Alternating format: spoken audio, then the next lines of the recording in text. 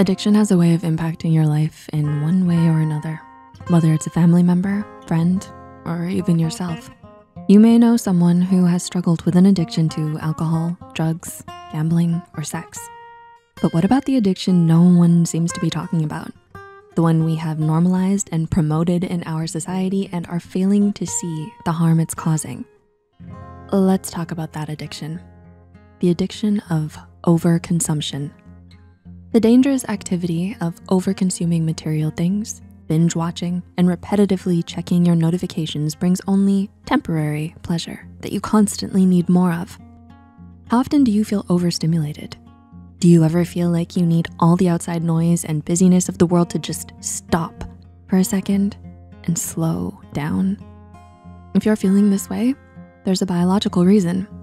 Our brains weren't designed for the overstimulation of the modern world. In fact, they're being harmed by the contemporary world. Professor of neurosurgery at Harvard, Christine Duhaime, explains, our brains evolved to be rewarded by novelty, a tendency exploited by the present times. Your brain craves novelty, which is why having something new or pleasurable feels so good. This natural drive kept your ancestors alive, inspiring innovation and better living conditions. But on the opposite end of the spectrum, it's also what can lead to addiction and the destruction of our planet, especially when talking about the addiction of overconsumption. What happens to your brain when you live in today's world that is so different from your ancestors? Your distant ancestors relied on word of mouth or snail mail to hear breaking news. But you're fed the news 24/7. Psychologist Dr. Grant warns that this media saturation overload can lead to headline stress disorder, doom scrolling, and headline anxiety, things that previous generations never had to deal with. And it's not just news that you have to deal with.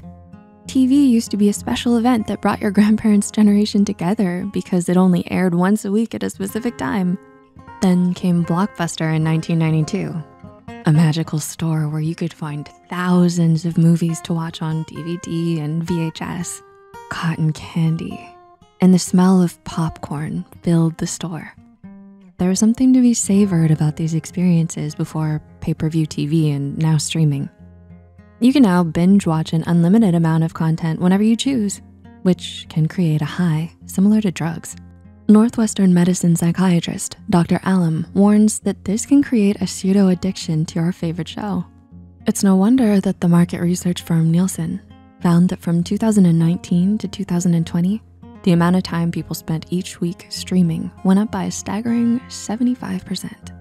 The modern world is a never-ending source of digital temptations, especially with the development of the smartphone, made famous by the arrival of the first Apple iPhone in 2007. Ever find yourself poking fun at your friend who can't put their phone down? Or are you guilty of checking every single notification that pops up? Well, you're not alone. Medical News Today has coined a term for this behavior, constant checker, associated with a staggering 43% of the US population. Despite joking about not having enough time for anything, you make time for what you desire. And nowadays, humans are making more and more time for shopping, as our society's need for consumption and overconsumption has skyrocketed.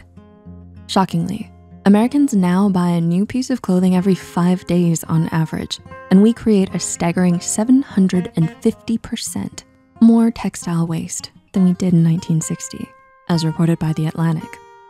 While shopping addiction isn't yet recognized as a condition in the Diagnostic and Statistical Manual of Mental Disorders, it's been recognized as a psychiatric disorder since the early 20th century. Very Well Mind even calls it the most socially acceptable addiction. And Everyday Health confirms that research shows shopping addictions are increasing worldwide. There's something sweet and almost serene about savoring a moment of pleasure, knowing that it's something to be treasured because it doesn't happen all that often. In today's world, you're a rebel if you put down the distractions and just be.